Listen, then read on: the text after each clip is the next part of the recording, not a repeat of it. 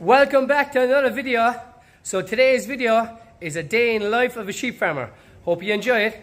Here's what's coming up today. Down! Sit down! Sit down! Check. Whoa, stop, the wheels cut. The wheel. I have to go through the for an MRI. See when I be back to full fitness again. First job now, leave out the dogs. What dogs? What dog? What's that? So you drop them in, drop it in. So who left them on? You left the key on. So who left them on, you bastard? What's that? What have you done, boys? The hell with you, Joe. Why bring that same sauce in? Come on. Morning. You look really bad this morning. There's no Weetabix. I have Weetabix every morning. I was damn lucky to find the Kellogg's cornflakes. See what they keep me going today. Good luck with the work ahead.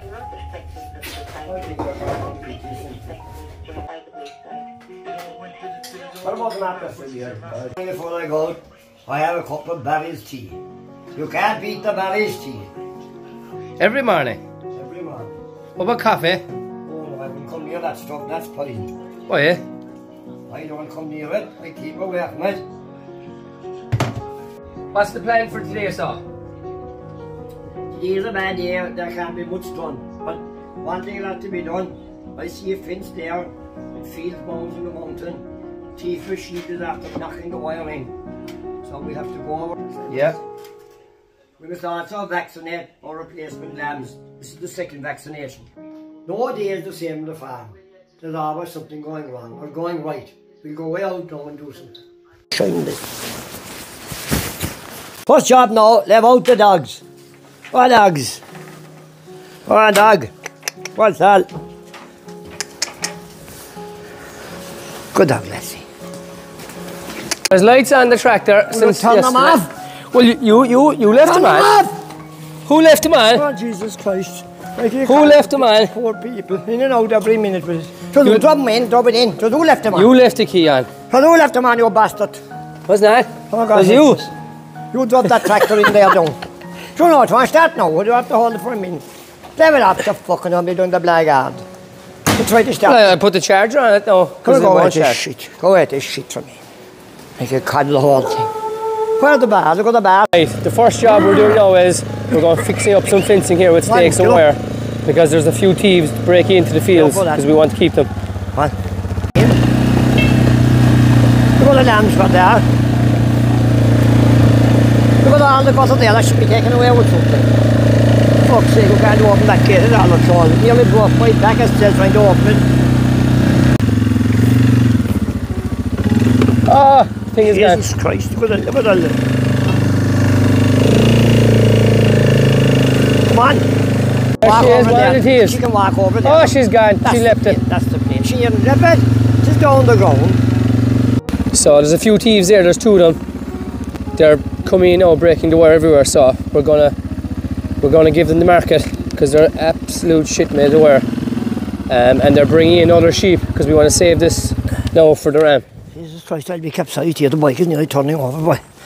It's still turning over. Oh, shit. Oh! God help us. Fuck. Like my hands are broke. I'd say lay me nail. No, I'd say. That's definitely not good. Hop out again. Oh. Go on. He don't do my belt now. The lambs I bought up the country in Mayo, and we're going to check these over because these are going to be getting a Beltex ram this year. So they're the only yo lambs that will be getting a ram. So we're going to bring them in, dose them, and check their weights and stuff. There's not 40 there at all. Ah? There's some missing. There's not 40 there. Why did I look over here? I'd say check over the far side. So we usually would have more grass than this now for the time of the ram. It's pretty slack now, in fairness. There's been a cold spell the last 2 weeks there, and there's been no growth at all. And it's disappointing enough now because we usually have great grass what we usually do is bring the sheep in off the mountains about a week before the ram and flush them, but I'd say the way things are going this year, we'll just be bringing him in the day or two of the ram and just putting the rams with him, because if we put them in a week before now this year, they'll have this grass gone the week like, and there'll be nothing left for the few weeks with the rams. So we'll have to make a decision that now over the next few days. Holy young bastard! Down! Sit down! Sit down! Check. Sit down! Come over here! Come over here!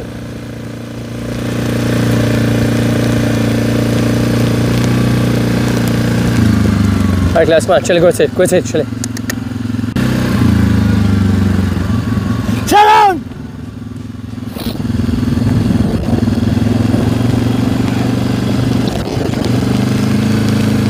Jack, come on, way up, lads. Come on, dab!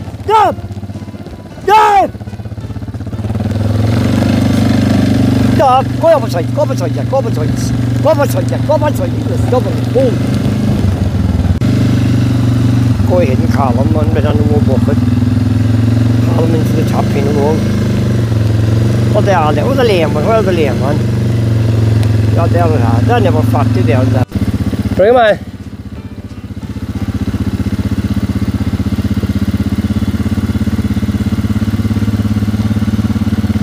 In the mule, your lambs here that I bought above Mayo off David Prendergast. So these your lambs are going to be going to the ram, so they're going to get a Beltex ram, an easy lammer. So I'm just going to weigh them now, and I'm going to give them an MOT, check their feet, weigh them, and give them a fluke and mineral dose. So yeah, we'll see what kind of weights now. It'll be interesting to see how they've came on. They look pretty good. They've been on good grass all along, so we'll see now what weights they are. Weighing pretty good. This one here is 52 kgs. So that's the ideal weight now that I want for the ram. So hopefully if I can get most of them to that weight now, they'll be getting the ram probably in 3 weeks time. So they've still a bit of growing to do. And I'll probably be giving them Crystalx lick buckets there as well. So I'll keep weighing them away in. So they're weighing pretty good. This girl here is nearly 58, 59 kgs. So that's a super weight. So she's absolutely perfect for the ram now. She's probably heavier than somewhere around yours. So the average weight so far there is not far off 50 kgs, and I've only a handful put out. But in here now to the race for dosing, for fluke. Man. We're dosing the lambs, two lambs here now. And I'm dosing the way I was doing in olden times. No dosing gun. Because I think the dosing guns, they weren't reliable. They was not always give out the same amount of dose. I always dosed them with a syringe. Give us a go. Let's see what way you do it, sir. You just catch the lamb and shoot it back his mouth. That's it. He's tagging lambs here now, and he's going to go to the ram. They're mule lambs. For the first time ever chancing your lambs to the ram. So that's all these lambs do now. Some lovely Brazilians on them.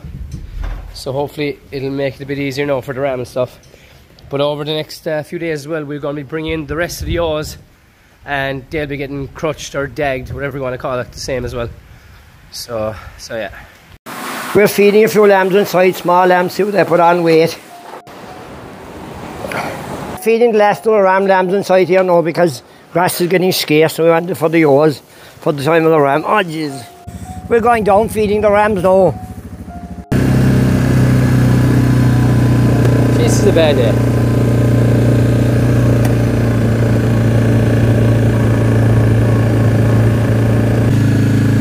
So these are all the rams. 6.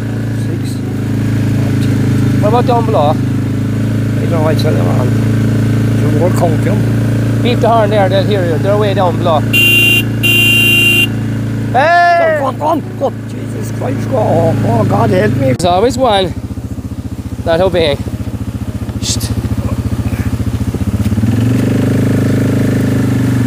Lambs are fed once a day, so it won't be long more now till they're going to be put out to the yaws. Another week for some of them, maybe a bit longer for others. So number one rule of farming: always close the gate.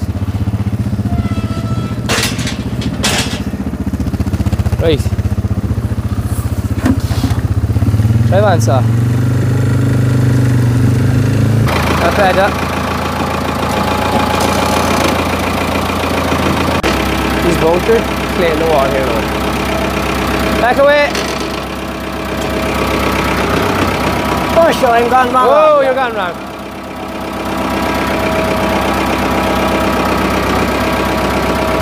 Stop. Come on, lock away. Lock away, man. Lock, lock. Whoa, stop, stop. The wheel's caught. The wheel is caught. Go back out. The wheel is stuck. What wheel? These are rams here in Ennigiarry, you know. There's 3 more coming now that are outside.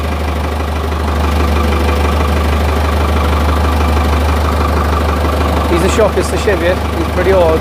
We should have called him, but the majority of them are in good condition.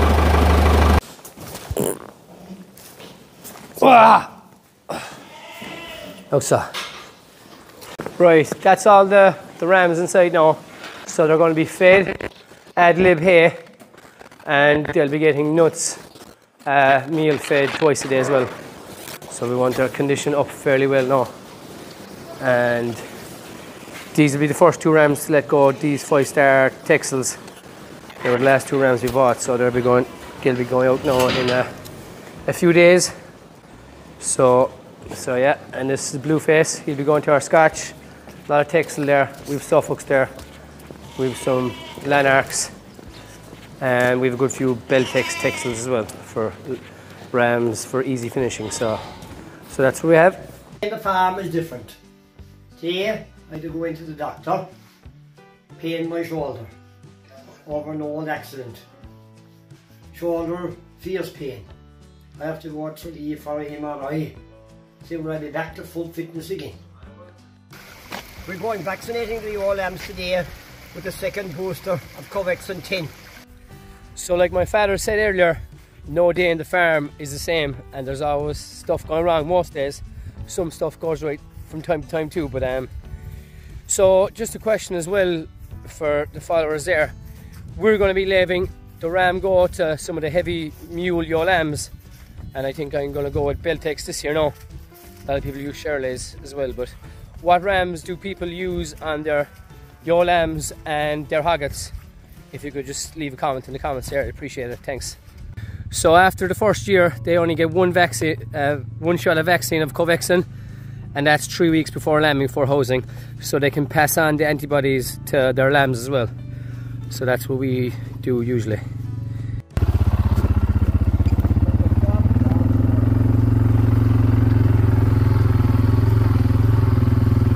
When I inject into the shoulder here, and it's kind of one job I don't rush, I kind of take my time because it's fairly important, and it's fairly important that you do it right. So I might be a bit slow at it there, people might be looking at it, but I just catch this, I separate the wool, catch the skin up and put the needle in. So it's a sharp needle because you just only want it just to go into the skin, you don't want it to go into any muscle or into any bone there, so just do it slowly, it's fairly key. So there's grand loose skin here in front of the shoulder and the side of the neck. So the majority of them are mules, Chevied and Texels. So we haven't really kept Suffolks out the last 2 years. When did you start vaccinating lambs and yaws? Right, say around the mid 1980s, 85 or 6. Why did you start then? Was it law or anything? You get the odd lamb dead. Pneumonia? At the end of the year, no. Black leg or something? Fat and he just swell up. We did. We used to have no pneumonia. Never had pneumonia. Because Crystalx 10 doesn't cover pneumonia, that's Hepatitis B into. Right, we used to do them with Crystalx at that time. There was no Crystalx 10. So Crystalx 10 covers. We used to only do them once. Once only? Yeah, there was no such thing as twice. Twice you're supposed to do it? Well, that's. You were supposed to, yeah, but we used to only do them once. We do them twice now before lambing, 3 weeks before lambing, so it passes antibodies onto the lambs. We used to do that as well. We used to vaccinate the ewes before lambing. Crystalx. Covers up to 10 things that causes cholesterol diseases in lambs and ewes. But it seems to work for us. Like, not everyone uses it. A lot of people use Heptabac P. Covexanthin is a lot cheaper. So now is the turn to vaccinate some of the pet lambs, some of the ewe lambs here. So here's Tiny. She's still as tiny as ever. She's eating more nuts than the bigger lambs below her eating, and she's still not growing. So all she'll be is a pet, I'm afraid. But sure, how bad. So Tiny's always first one to follow. Oh, is it? Let's try to take the bucket off me. So Tiny is this way there. Jesus, Tiny, you won't stop. So a small bit of a delay. Tiny and this other lamb here are after hopping into the river, and the other ones are after breaking into this field. So Tiny is up to mischief again, lads. I know it's a fine day and all, but Tiny, there's no need to go for a swim today. So two of them there are after hopping into the river here. Lovely. And Tiny's one of them. Tiny, come on. Out you go. Jesus. So for those of you that don't know Tiny got attacked by crows and magpies there 2 or 3 times during lambing when she was a pet lamb. And she was very, very shocked. To be honest, we didn't know she'd make it. But she's after making a full recovery, and all the skin here is after healing. So we'll be keeping her as a pet, and that's all she'll really be, because she's absolutely tiny. But she'd eat anything. You can see here, she's eating the weeds even. Oh, Jesus. Right, lads, come on. Move, move. A tiny lamb, the lamb that nearly died after being attacked by the birds. He's still alive. He's after coming on some bit. We'll wait her now. Have a guess what weight she is. Well, he's no weight. It's not he, it's a she. What weight? About 17 or 18. I'd say she's 24 or 5. No, she... 24 or 5 now. So Tiny is 20 kgs exactly, yeah? A savage. Is she fit for breeding? No. Will you put the ram to her? Too small on her. Look at this tiny lad. So that's it for today's video. Hope you really enjoyed it. And if you have any ideas of videos going forward, just leave a comment in the comments, and we'll see you for the next one.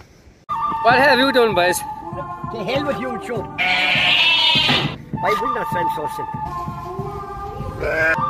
Come on.